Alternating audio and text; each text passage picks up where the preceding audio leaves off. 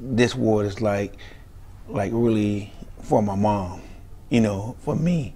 I actually did it, and I didn't do it by myself, with the help of my teammates, and got a chance to thank them as well. But this is like one of those awards. This is like when you say your family and your mom put so much time into you. For me, that's what it means to me. Me giving something back to her.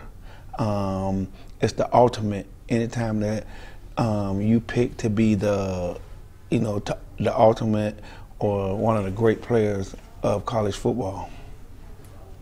Great. How'd you find out you were elected? I always call it the mystery ball, the mystery box, put it that way. Came home one day, and the crazy thing about it is I just went home to go do something, and then I see this box in there on the step. And so I pick it up, and I look at it, and then I open it. It got the little graffiti, I got that all in there, and I'm looking, I pull it out, I said football, College Football Hall of Fame. So I'm like, after being on the ballot 9 times and not getting in, I was like, nah, let me dig a little further. And I pulled that letter out, and it was official. Thank you, and welcome to 2019 Hall. I was like, yes, I did it.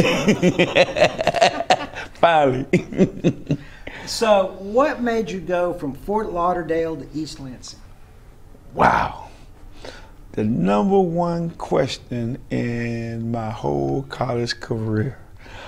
When you think about it, I had like serious dreams and like goals that I set for myself.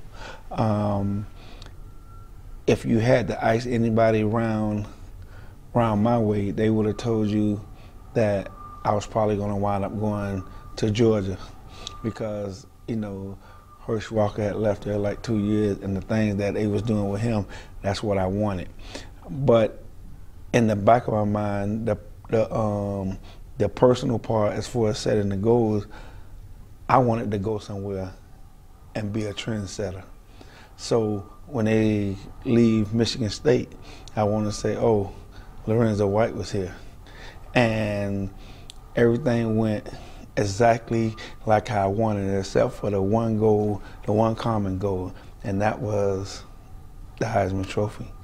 I didn't get. I led the nation in rushing, and I didn't get it. Bo won it, great guy, but if he's looking, Bo, please let me touch that trophy every now and then. So what is your favorite touchdown you scored for Michigan State? My favorite touchdown would be when we played against Indiana in 1987 to go to the Rose Bowl. We had to beat them to go to the Rose Bowl. And,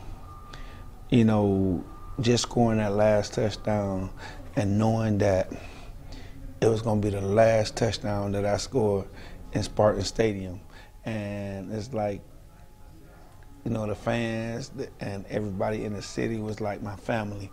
And that was like the greatest, thing. So I wound up keeping the ball for that.